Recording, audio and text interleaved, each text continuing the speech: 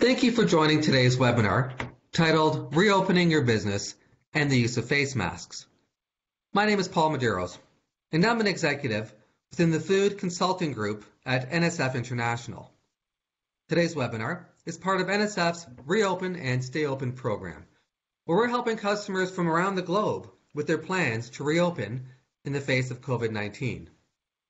In the past few weeks, NSF has been fielding questions from various industry executives on how to reopen their businesses while protecting their employees and customers. We've also been busy delivering consulting services to companies, assisting them to develop robust yet workable reopening plans and protocols. We've been developing a suite of webinars, training, and implementation tools, as well as an app, all designed to demystify the reopening process and to reassure employees and customers that every step is being taken to protect their safety. Today's webinar will be run by Kim Trautman. Kim is a vice president in NSF's Health Sciences Department. She has over 30 years of experience.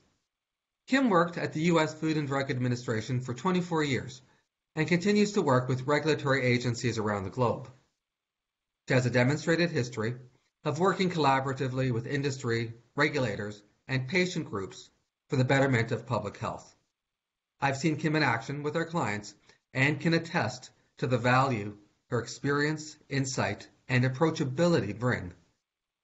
Kim is an expert in global medical device regulations and has written and harmonized the current U.S. FDA quality system regulation and was on the international authoring group of ISO 13485 since inception. Kim has a master's degree in biomedical engineering. Now, over to Kim. Thank you very much, Paul, for that introduction. And welcome everyone to our webinar on reopening your business and the use of face masks. Today, we're going to go through some of the FDA requirements, some of the requirements and standards, and discuss the filtration and the breathability such that you can be educated consumers and users as you prepare your businesses, whether that be a clinician's, a doctor's office, or a restaurant worker or a retail worker, such that you can have the information that you need to keep your workers as safe as possible, comfortable as possible in this environment of the COVID-19 pandemic. So as Paul mentioned, my name is Kim Trautman, and I'm the Executive Vice President for Medical Device International Services at NSF International. I have 30 years in the industry, and I'm very happy to share some of my knowledge with you here today. So let's start off with looking at some of the regulatory requirements that we have. In the United States, medical device regulations are promulgated and governed by the U.S. Food and Drug Administration. For any masks that are considered to be medical devices, FDA regulates these devices, and they're there again to protect, to ensure that patients have safe and effective devices.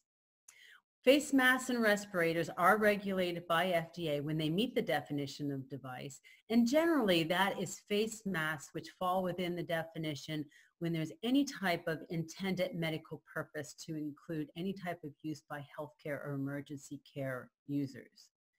Face masks that are not intended for medical purposes are not medical devices and therefore not regulated by the FDA. However, we do have some other issues to consider, even if they're not regulated by the FDA. But first, we all know that during the COVID-19 pandemic, there's been a whole lot of issues with regulated products. One of the means or avenues that FDA has gone about in trying to bring products to the market in volumes that are necessary during emergency use is through a pathway called the emergency use authorization.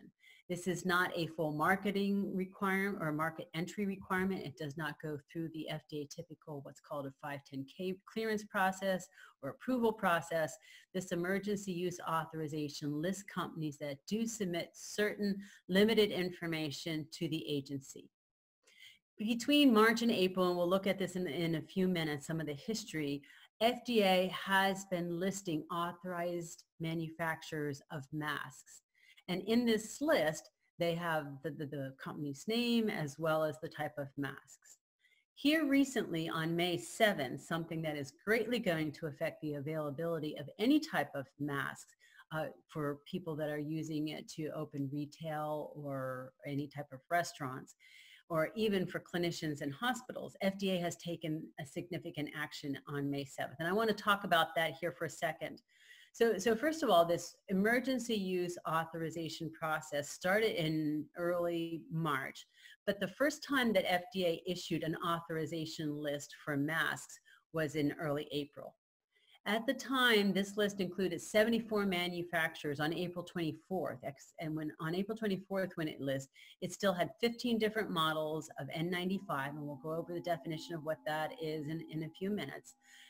One that was made by 3M in China, plus a number of other models of 13 other Chinese companies, as well as other companies that are from Brazil, Australia, Europe, Korea, Mexican, all over. So at the end of March, the list had been started. By middle of March, we had 74 manufacturers who had their masks on this emergency use authorization list. However, as part of the emergency use process, there was pressure because there was still a lot of shortages, especially given the shortage of masks and respirators for New York City, San Francisco, and some of the other major cities that were having significant outbreaks at that time.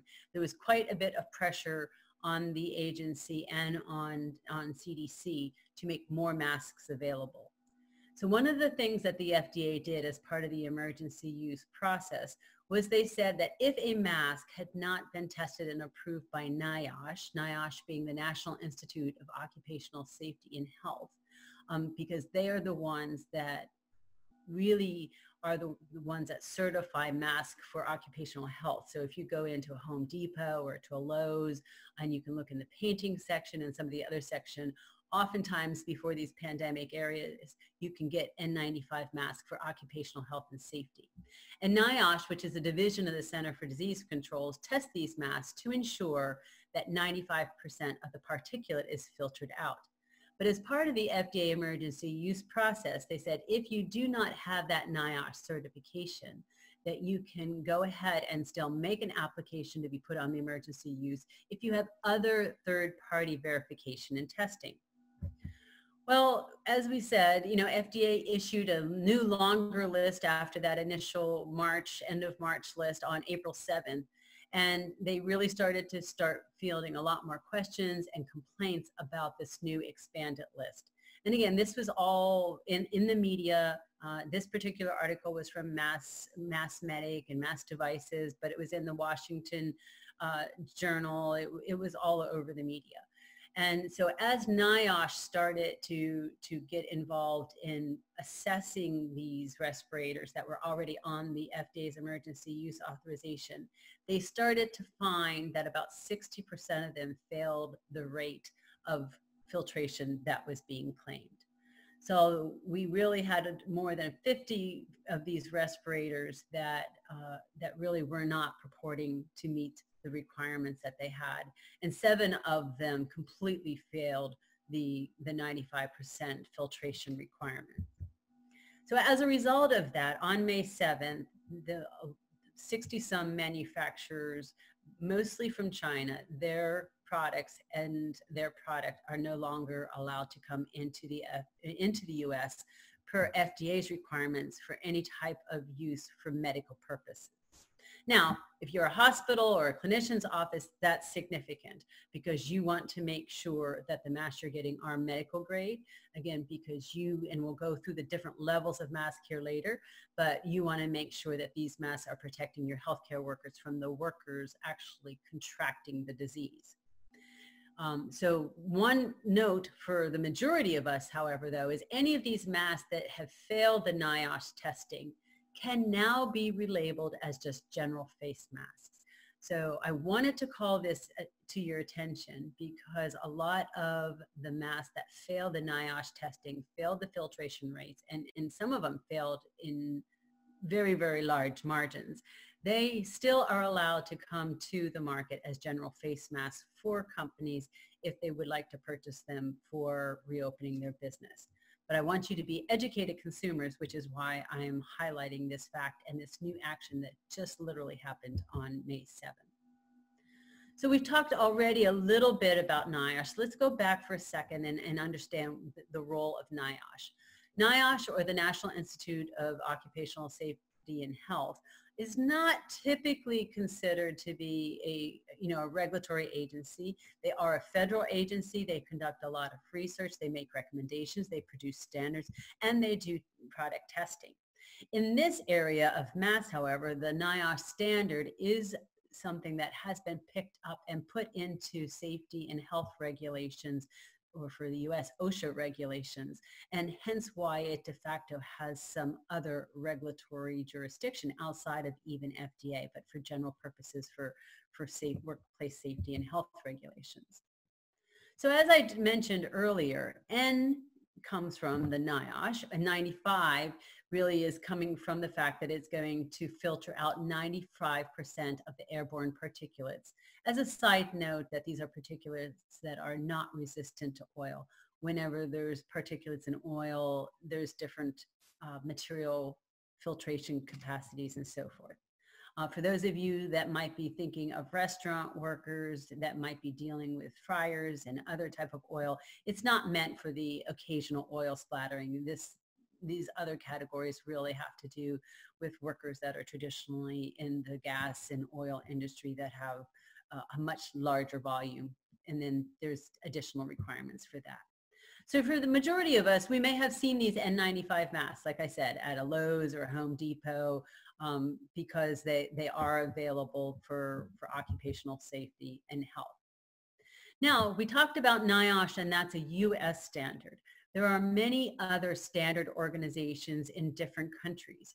And if you just Google, you can see some of the different standards from other countries. Again, one of the most popular ones being the Chinese standard is known as KN95.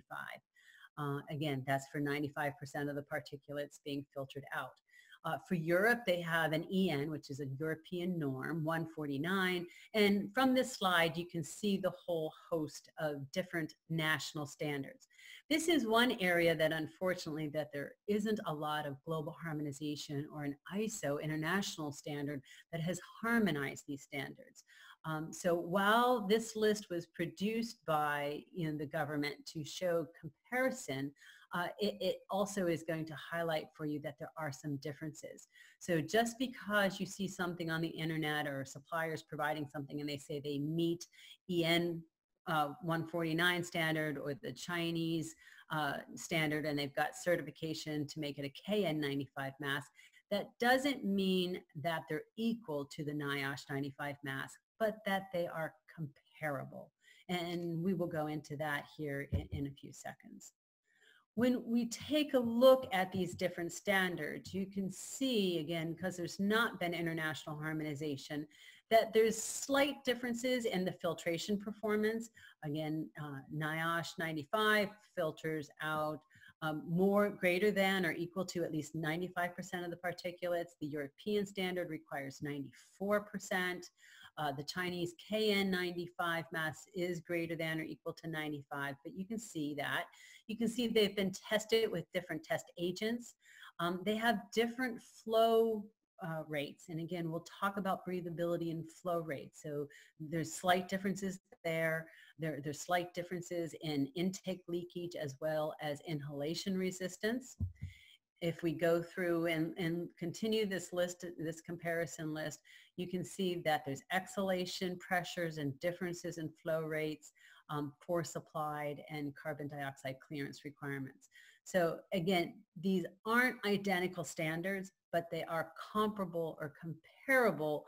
And for purposes of this pandemic, almost all the regulatory jurisdictions around the world have basically been saying that if you meet any of these country-specific requirements for these standards, that at least you have some of the assurances of filtering out greater than or equal to 94, 95% of the particulates.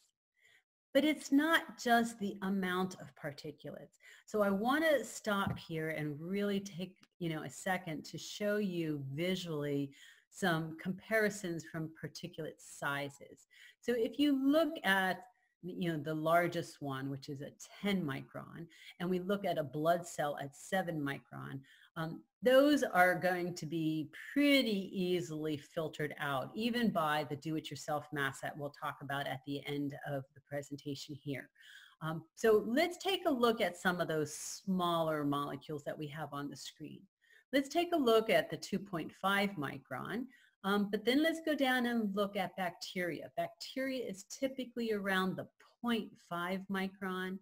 The coronavirus, the Ebola virus, and some of the other known viruses are much closer to 0.1.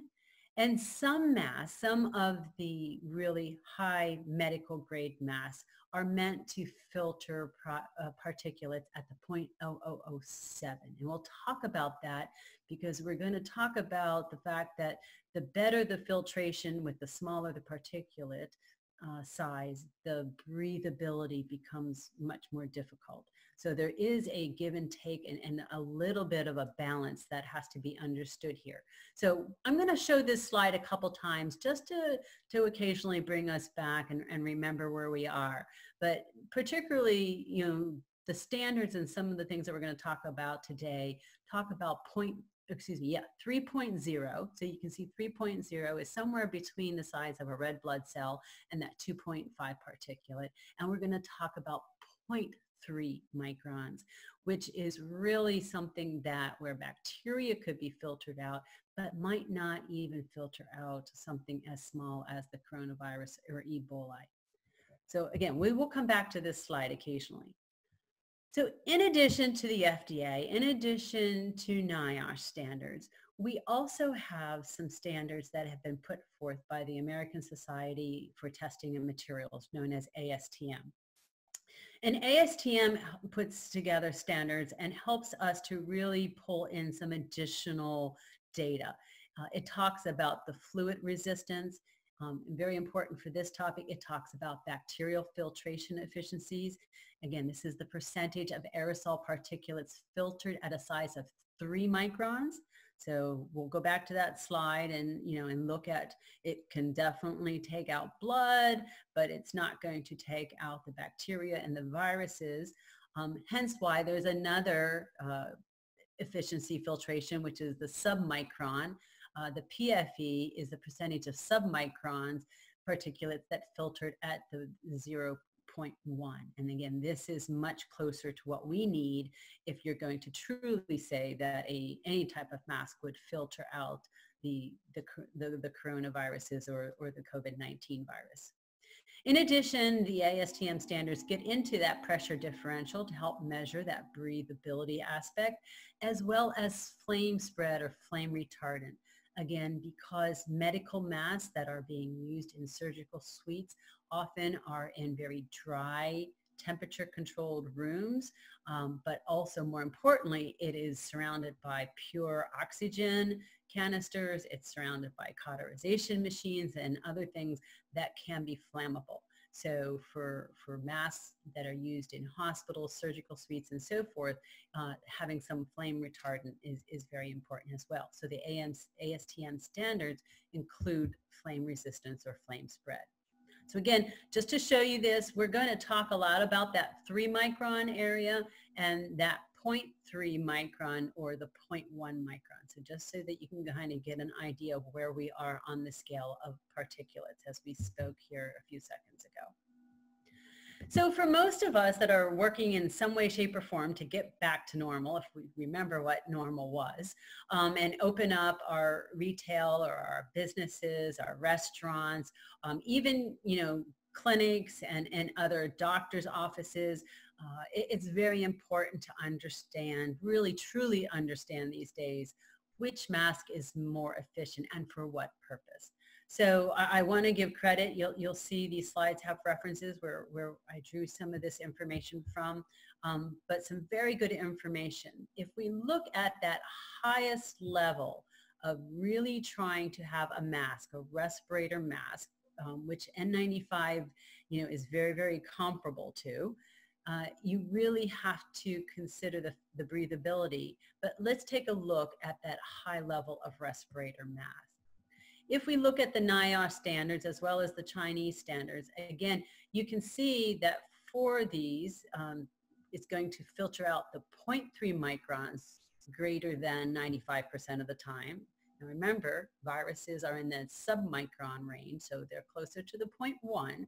So even with NIOSH requirements and even the KN Chinese standard, we're still talking about 0.3 microns at 95%. And there are other grades of 99 and close to 100%. Again, that really affects breathability. We can compare that to the European standard. Now, the European standard, as you notice from this slide, only filters out 80% of that 0.3 microns at that range comparable to the N95. So you're going to see some slight differences. Again, depending on what your purposes are, if you're a hospital and you're a supply unit for a hospital or any type of critical care unit, this is going to be important for you as we move out of the emergency use and clinical setting. We'll show you some of those levels as well. Again, if we even look at surgical masks and you know what's considered to be a surgical mask, which is there's different levels, and we look at those ASTM requirements and we look at the Chinese and the European requirements all side by side here, you can see that at that 3 micron, you know, the Chinese have 95% as claimed. They're going to filter out the 0.3 microns, which is fine for blood, not for bacteria or viruses. The ASTM standards have different levels, and we will talk about the different levels and actually 4 levels of ASTM standards here in a second. But you can see that if we look at the 0.1 microns, where that virus size is about, the ASTM standard requires that 0.1 microns be filtered out greater than 95% of the time, where the Chinese standard, as listed, only requires that it be greater than 30% of the time. And if we look at the European standard, you'll see that they don't have any requirements for the 0.1 microns. They only have it for a 0.3 microns. So again, these standards are similar, comparable, but definitely not equal. If we go down one more step, if you will, to single-use face masks, these are the ones that are typically used, you know, day in and day out. Again, if you look at the Chinese standard, it still has, you know, great 95% rate of filtering the 3 micron out, but it has 0 of the 0.1 virus size microns that it's expected to filter out. So really it goes down to choosing the right mask, whether you're a hospital, whether you're an emergency use, firefighter, you know, police department, retailer, food establishment, whatever. It really comes down to choosing the right mask. And you have to consider the mask design, you have to consider the fit, you have to consider the filtration, and then we'll also talk about breathability. So you want to match the protection levels that are needed for the risk level of your workers. Now, again, if we still stay in that medical setting and we look at the ASTM, I said there was 4 levels, that maximum filtration level of level 4 really now gets into that high fluid resistance, the filtration rate, the breathability, and the flame spread. So these are the masks that we talked about that would be more usable in the operating suite where you've got, you know, oxygen tanks and cauterizing machines and so forth. And it gives you a list of the different requirements per the ASTM standards. All right, if we look, again, we're going down in levels, therefore we're going down in filtration capabilities. We see very, very comparable, you know, very similar fluid resistance, very, very high filtration efficiency still, but a bit difference in breathability, a little bit easier on the breathability and still have some class 1, which is the flame spread. So these are ideal for procedures in clinical settings where there can be heavy or moderate aerosol. So somebody working with the patients in, you know, depending on what level of care, whether that be an emergency worker, a firefighter, a policeman, or nurses that are helping to triage and so forth. These are still appropriate for those medical purposes. Once we now start getting down into the level 2, we still can have medical purposes because you can see we still have 98% filtration rate of that 0.1 micron. We have a bit better breathability. We still have some flame retardant. Fluid resistant is a little less. So if you are standing over a bed or a patient very, very close while you're taking temperature or any type of telemetry, that fluid resistance is a little bit less. Again, these are ideal for a little bit more clinical settings or settings where there's less exposure to the amount of spray, sneezing, coughing that might go on. When we look at level 1, again, the fluid resistance goes down, the breathability goes up, but we still have a fair amount of protection for medical purposes. And again, these are ideal for procedures where there's very, very little chance or low amounts of coughing, sneezing, and aerosols being produced in the air. So now we start getting into some other type of what we call low performance. These are getting into the areas where the NIOSH occupational safety masks that you can see and buy at Lowe's and Home Depots are. They are really, they're kind of molded so you've got a nice tight fit, but they are only really meant to be physical barriers. There's, little or no level of performance that may be established. And one of the key indicators that we'll talk about is all those other masks that we talked about had strapping mechanisms that really made the fit much closer. Now into these low performance, you also start seeing what we call the ear loop or the elastic around the ears. And as of yesterday, FDA and CDC said that with the amount of studying that they've done, that the ear loops, they still haven't found a design with ear loops or the ear straps that really fit appropriately to ensure for medical purposes the protection for healthcare or emergency workers. And again, we'll show you why the ear straps allow a little bit more flex and comfort here on the side and down here at the chin, but because of that, it opens up for aerosol ingress inside the mask. So we do, we have a lot of minimum performance masks. They call them tissue masks. Now they're not face nose tissues, but they are a much lighter material, and we'll talk about different materials and their filtration capabilities. But again, something is better than nothing. So these are ideal just as physical barriers for the patient coming in during exams, short exposures, dry environment. You see that there's, no level of any type of flame resistant or spread or anything else. And last but not least, still within the medical grade arena, we have full length face shields. And these are optically clear, hopefully distortion free. I've seen some do-it-yourself face shields where people actually took the old acetates, for those of you that remember acetate on screens when we used to use that for presentations, or even the clear paper covers, and they've made some makeshift face shields. But ideally, it's going to be a little bit more structure, a little bit harder plastic, oftentimes a foam headband to keep the shield away from the mouth so you don't fog it up, elastic or something to keep it tightly secured. Sometimes there may be anti-fog treatment on the inside or outside with different size options. And what this is for is even with the N95, N99, the medical grade surgical mask, if you have a very contagious person, face shields is on top of the mask is another way to really try to reduce the exposure of the worker actually contracting the disease. So many people have been making and selling face shields as well. I'm going to stop and kind of shift gears a little bit because even though the hospitals, the clinicians are all still scrambling a bit to have the right volume, and as I mentioned, as of May 7th, with the FDA cutting the number of emergency use companies that are listed on that emergency use authorization list and taking 60 some companies off that list, mostly from China, it really comes down to, what are some of the other alternatives? again, whether you are a retailer, a restaurant owner, just anybody trying to get their workers back to business, I would tell you that some of the sewn do-it-yourself masks are as good.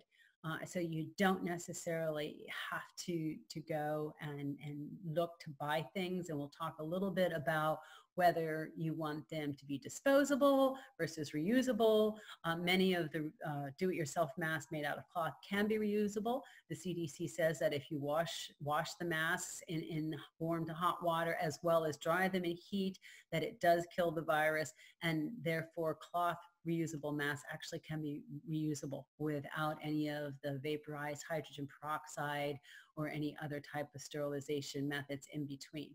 So let's talk about some of the benefits, whether you have workers actually make their own or whether you contract with a garment manufacturer or somebody that has sewing capabilities to make masks available for your workers. Let's talk about this. And I got a lot of this information off of a great website, and I want to give credit where credit's due. And we're going to walk through some of the studies and testing that he's done. And I've checked it, and there's been a lot of other sources that collaborate, a lot of the data, but this particular site did a really nice job of pulling a whole bunch of things together.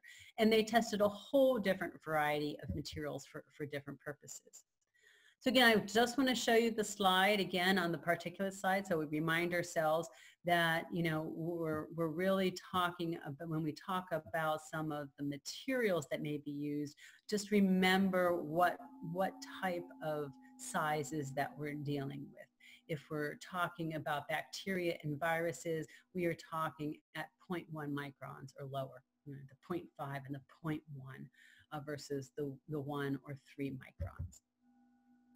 So let's take a look at some of the face mask materials that we can sew in our own homes. And I will show you here at the end some additional masks that we've made and so forth. But if you take a look at the 3M N95 occupational safety mask that you can pick up at Lowe's, Home Depots, etc., as well as the surgical mask, you see their filtration capabilities great.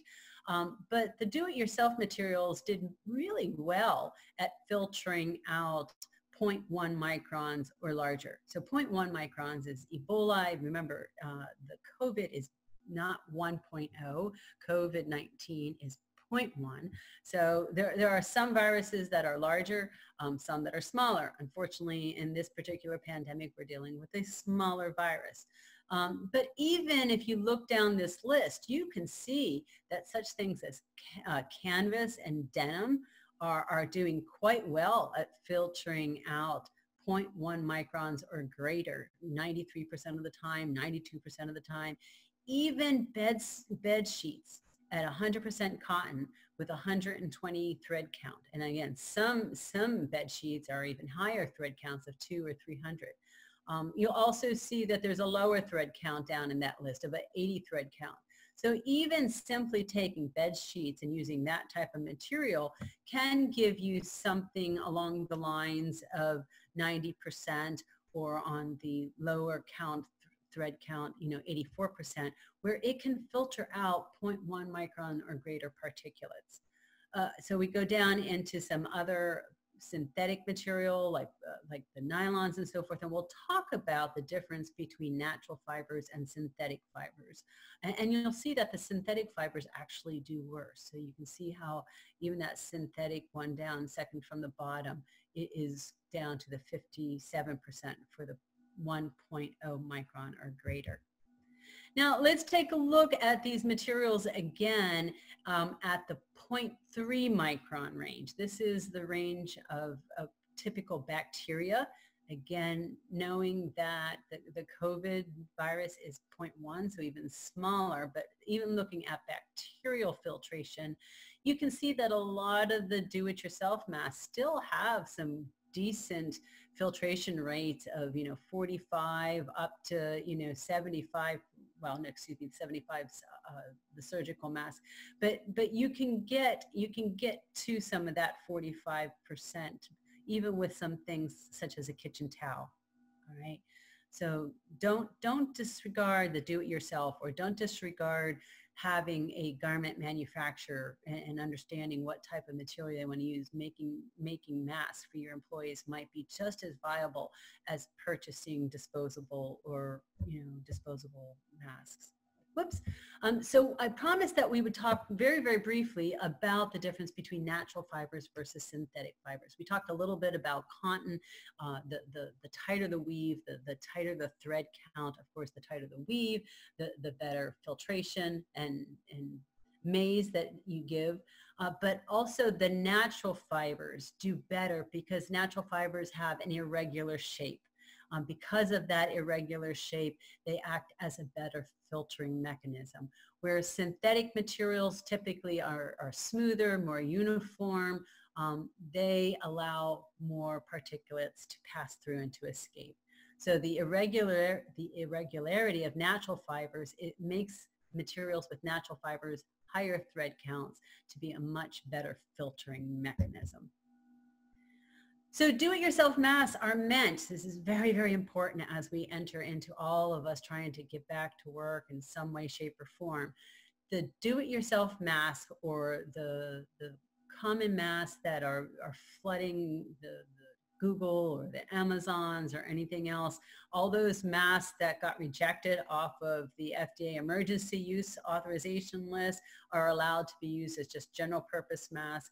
All the general purpose masks, do-it-yourself masks, they are meant not to protect you from contracting the virus, but they are meant to prevent or to reduce the spread of the environment.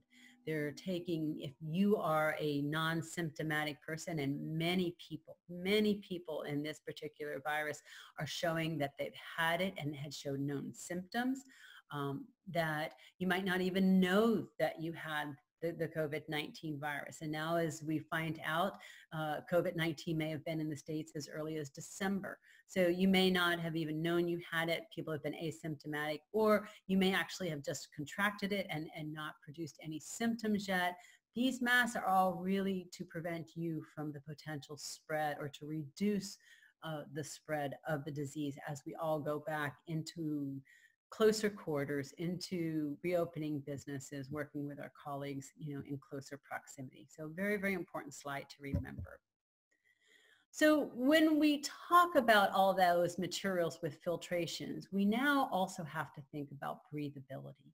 Okay, so we are not typically going to be the surgeons that go into the surgical suite for, a set hour or, obviously sometimes they're longer, but the surgical suite masks really have difficulties in the respirators. It's much more difficult to breathe because it's tighter weave, the pressure differential, it takes training on how to wear them, how to not manipulate them or put them on properly. We now have to really consider, not only what is good for filtration, but breathability. Because some of the materials that actually may be the best for filtration, if we take, and we had one of the pictures of literally a foam breast cup from a bra was one of the materials that was tested by that one site. And you took that and you put a nylon, literally from a women's pantyhose nylon, and put that over top. That actually tested to be the best from a filtration, but you practically suffocate because there's not the breathability. And now we're getting into a period in reopening businesses where we want our workers to potentially be wearing these masks 4 hours, 6 hours, or 8 hours at a time. So we need to really consider the breathability of some of these materials. This particular scheme by the testers, the more the more crosses or hash marks means they're more breathable. Again, you will see the ones that did less or did poorer in the filtration actually do better in the breathability. Larger weaves like wool, even though it's natural fibers, it's a looser weave, and larger weaves, they make for better breathability, but you're giving up filtration in order to get the better breathability. Again, as we look at surgical masks and even the do-it-yourself mask of 100% cotton t-shirt layers, just 2 cotton t-shirt layers, it's still fairly breathable. and it still has that approximately 40-45% filtration rate. So actually, you know, pretty good. As you go to those higher thread counts, as you get into the bed sheets that have the 120 bed count, or into denim, some of the denim and canvas, of course, the thicker the material, the harder the breathability. And of course, the N95 masks used for occupational safety and so forth, again, have more difficulty in breathability. So the attention that I really want to draw to you is I want everyone to be educated consumers and purchasers. Is you really, like we said, you need to know the purpose as to what the masks are going to be used for, who's going to be using them. Are you purchasing for medical emergency purposes? Are you purchasing for normal day-to-day wear in longer periods of time? And if you are, you really need to have that balance between filtration and breathability. If people are not comfortable, if people aren't comfortable wearing masks for extended period of times, for 4 to 6 to 8 hour shifts, they will not wear the mask consistently and properly, and therefore really take out the benefit of the mask altogether. Number one, you want the people to not manipulate the mask and fuss with the mask as much as possible. Even though, as we said, the purpose is to try to not spread the disease, if people are taking masks on and off, there's the chance of their hand touching the interior of the mask where they're breathing. And again, if they're sick, but if they've contracted COVID but don't have symptoms yet, they touch the inside of that mask and now touch any other surface, they are now spreading the disease. Again, if masks are put down on surfaces, if they put them down on the surfaces, they're basically contaminating any surface that they put the mask down on. If you have workers where you're going to use reusable masks, again, the best kind are either to have them use one and dispose of it, or use it once, go home and wash it. You know, for some of the recommendations for medical purposes, I know nurses and hospitals early on were using the medical masks with labeled Ziploc bags. They were putting the masks in, Ziplocking them, and using them again. But again, the more you manipulate putting masks in and out of any type of Ziploc bags, you touch the material where you've been breathing, and now you touch anything else, you can potentially be spreading the virus. So, you know, again, we'll also talk about the difference between the ear loops versus some of the other tie strings, because if you have a mechanism where they can take a tie string off at the top and let the bottom still be on and hang, that allows, and again, we'll look at some practical examples, that allows the workers to be able to let it still hang from their neck, not have to put it down on another surface. So these are all kind of things that you want to consider. So if we go back to the do-it-yourself or having, a garment manufacturer, and you may need to be picking, what materials some of your reusable masks may be made out of. Some of the top 5 materials still, of course, are the ones that are heavier, higher weave count, higher natural fibers, denim, 2 bed sheets.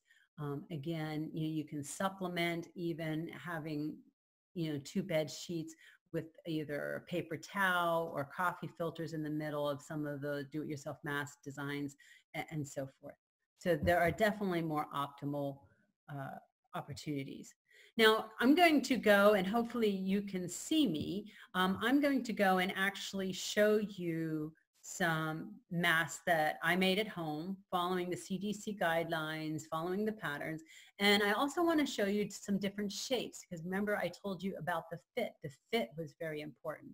So you may see designs such as this. They're the small little rectangular masks.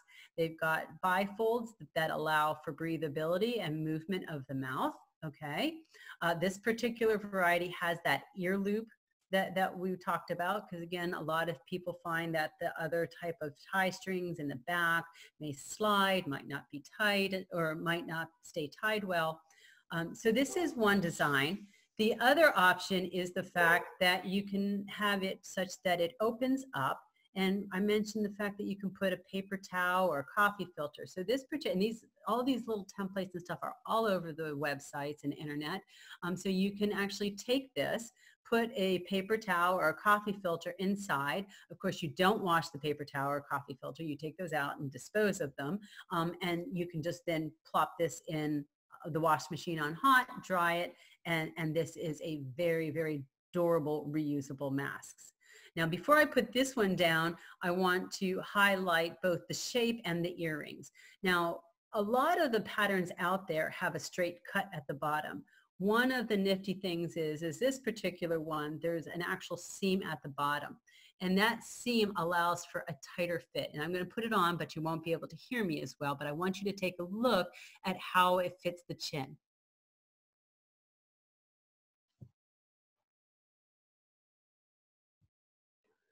So the tighter to the chin, again, the better, because you're keeping fluid in and you're not also allowing potentially some amounts of aerosol or airborne in. We mentioned the fact that the ear loops are not recommended for any type of medical purposes, because typically with the ear loops, you have gapping on the side.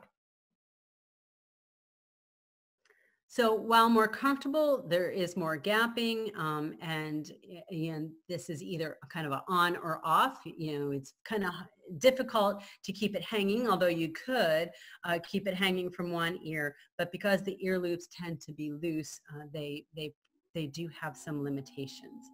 Now, from a design perspective, still sticking with the do-it-yourself mask, is another design which is out there, which has a different shape. So this shape is more, for the face.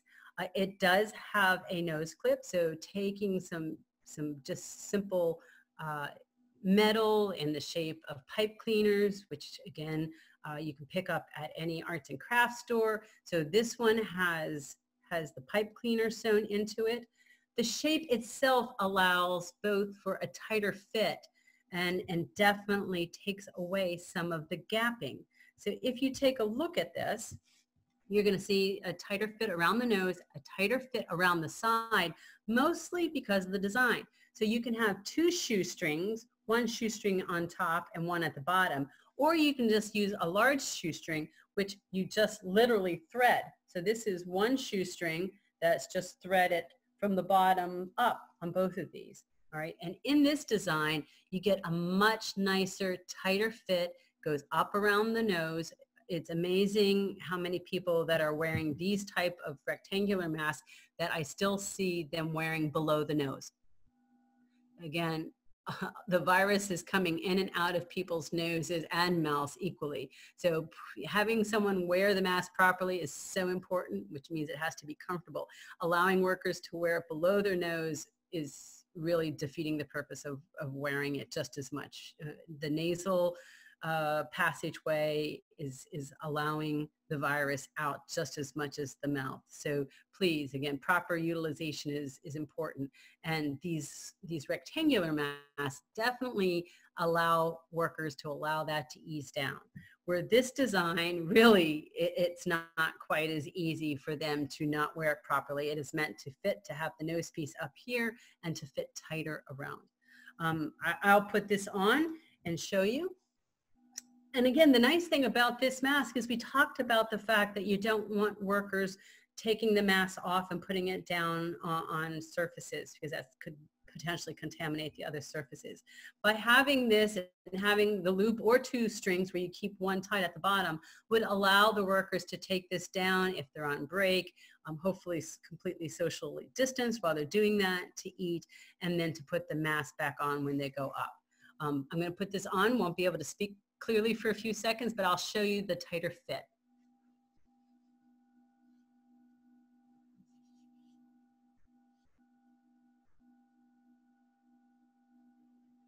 This design is also much easier for many people that wear glasses because, again, because the nose piece is really fitting it around the nose, the glasses fit over top of the nose piece quite easily, and it doesn't prevent, or it does prevent some of the fogging that is happening if people are wearing glasses with these type of masks.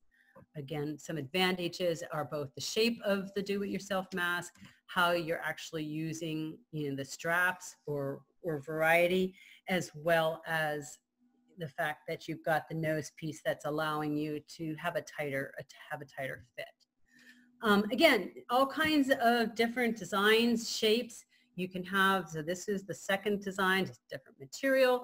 You can see, we at the Trautman household have been having fun. If you notice, we're a house of engineers. We've got some material that have some fun mathematical equations. You can have fun tie-dye. You can use old t-shirts. You can use bed sheets.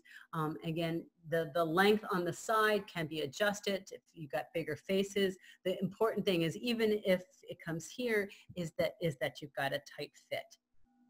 So at this point, hopefully I've been able to give you some valuable information, giving you a little bit of demonstration of some of the different shapes, materials, ways to wear them. And we're going to open it up for a few questions before we end the webinar. But don't fear, we will still allow you to continue to have questions in the chat. So hopefully you can go into the chat function, and in the chat function you can put your questions. And if I don't get to one of your questions and answer it here right now, we will be providing written answers to the questions, and we will provide it to all of our viewers. So let's take a few questions since we have a little bit of time. The first question is, are there general requirements for food safety? And the answer is that CDC has not required or said that there was any additional requirement for food workers or food safety than anybody else in the general public. They recommend the same CDC guidelines, and that is any of the masks that provide the barrier. Again, remember, this is for the workers to prevent spreading the disease, not contracting the disease. So any of our do-it-yourself masks or any of the reusable masks that aren't for medical purposes would be acceptable for food workers, as well as any other retailer or any other worker. Another question it says, if I wear a mask and others are not wearing one, will I be protected? The answer is, unfortunately, no. We are all in this together, and it really is common courtesy for everyone to be following the CDC guidelines. In fact, it's really quite selfish if people are going out without some sort of mask, because you may be the one that is potentially spreading the contagion, and you might not even know it. There's so many people that don't have symptoms at all, so many people that have delayed symptoms, so many people, we're starting to find out that people that have contracted it and then gotten better still can be symptomatic, can still be carriers for up to 2 to 3 weeks afterwards. So really, we all have to be in this together. We have to be courteous. If we don't want to go back into the more draconian lockdown and really have to isolate ourselves more, if we want to reopen our businesses to stay viable and to get back to normal, we all have to wear at least some level of mask, wear them properly, and be considerate. But we are not necessarily, with our mask, if you're not in any of those medical grade FDA authorized lists of masks, we are not really protecting the contamination of our cells. We are not protecting our cells against contamination or infection. We are truly just trying to prevent us contaminating or infecting somebody else. All right, so we all have to be diligent. Therefore, we want to make good decisions on fit and wearability and have people wear them and wear them comfortably. And the last question that I have time for right now, it says, my company has actually forbidden people to wear N95 masks and respirators because they say that there are requirements for training, proper uses of those masks, and therefore we are not permitted to use N95 masks, and we have to use the more do-it-yourself or other type of general purpose face masks. For someone as myself that has asthma and COPD and shortness of breath, what might the mask, appropriate mask be? Again, this is hard because we have somebody here that is already predispositioned in a higher risk category. It's a bit unfortunate that the workplace is not allowing N95 masks if you're able to actually get your hands on any. But again, I understand that N95 and true respirators do require training, do require proper utilization, and it may be giving people a false sense of security if it's not being worn appropriately and there is breathability. For anybody that does have asthma or any type of predisposition from a breathing lung capacity perspective, again, you really want to consider the fact that number one, you're not preventing, getting the disease. You're really protecting somebody else. So you want to take that balance of materials that we talked about that provide, the appropriate filtration rate, or at least a good filtration rate of the 1.0 and hopefully some of the 0.3 micron particles that we talked about. And so canvas, the 2-layer cotton with the higher thread count with natural fibers, or potentially, and there are designs even for this shape for you to make the bifold, where you can actually have, a little pocket inside that you can put that additional coffee filter or paper towel.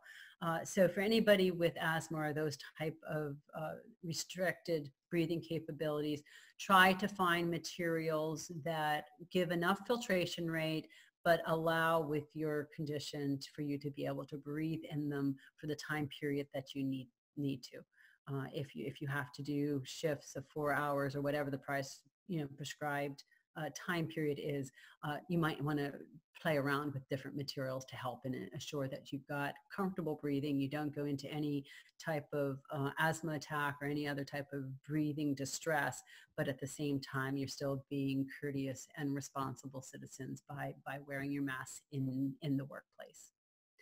So with that, I want to thank you very much. Again, please remember that you can, any of the questions that you add into the chat, we will follow up and answer those questions in writing with you.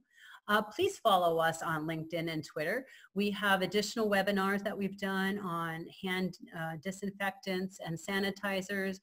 We've got some additional information on UVC lights and a whole bunch of other information on how to reopen safely in this current environment. So with that, I thank you very much. If anybody needs to reach out to me, there's some contact information. And once again, I hope you find this instructive and helpful to be educated consumers and buyers and all of us responsible citizens as we go back and enter into our hopefully semi-normal work environment in the coming days. Thank you again very much. Stay healthy and safe. Goodbye now.